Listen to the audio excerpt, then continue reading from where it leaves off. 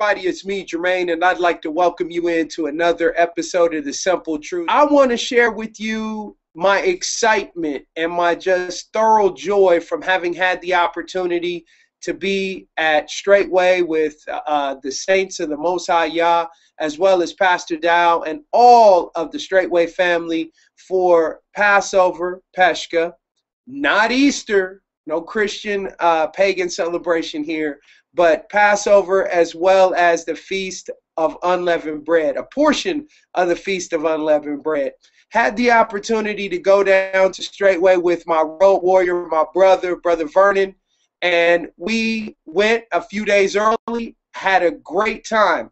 But I want to make it very, very clear, we worked and worked very hard on the land with the saints that live at Straightway. And the thing that touches me the most is the fact that having the opportunity to put your hand to the plow, so to speak, it gives you an indicator, a gauge, a barometer, so to speak, as to where you are mentally as well as physically, and most importantly, spiritually, when it comes to community living. I have to be the first one to admit that I wasn't as in shape physically as I thought I was. However, my desire was to do whatever was asked of me and whatever was required of me, and to do it to the best of my ability. I made a comment that I would work until I fell out because I was that dedicated and that committed. Although that might not be that productive, but that's exactly where my spirit and my heart was. And I took from this trip something very, very important. Pastor Dow has a tendency to speak with the saints when it comes to mealtime. And when he speaks to the saints at mealtime, he talks about many of the issues of the day. There may be some reproving, there may be some rebuking, some correction, but there's always wisdom and knowledge that comes with it. And the one thing yesterday morning that he spoke about before we departed at the breakfast dining hall, as we like to say it, teaching, as Pastor Dow was talking about the will, and how in some cases with some people, people's will is very, very hard to bend and to shape and to mold.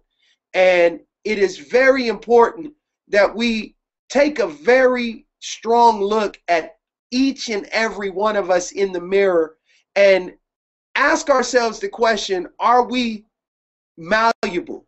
Are we teachable? Do we have a humble spirit that we can be led to do whatever is required of us and whatever is necessary if times, not if, when times get to the point where we have to be together, and not just for a joyful one-time event, but we have to be together, work together, and protect each other. I had to face that and look at myself when that question was asked of me, and I look at it that it is my heart's desire to bend my will and to do what is necessary, but I need to continue to be a work in progress, continue to move forward, to strive for perfection, and to desire more and more to be in that place.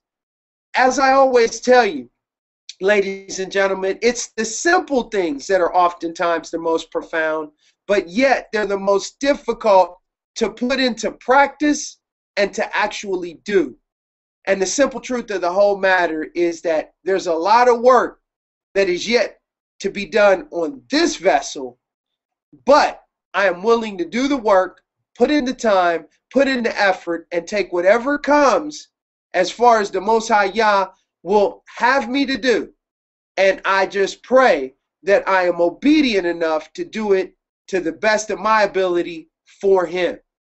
I want to thank you for joining me on this Simple Truth episode, and I'll see you, and I'll see you again real soon on another episode. Thanks for joining me, and have a great day.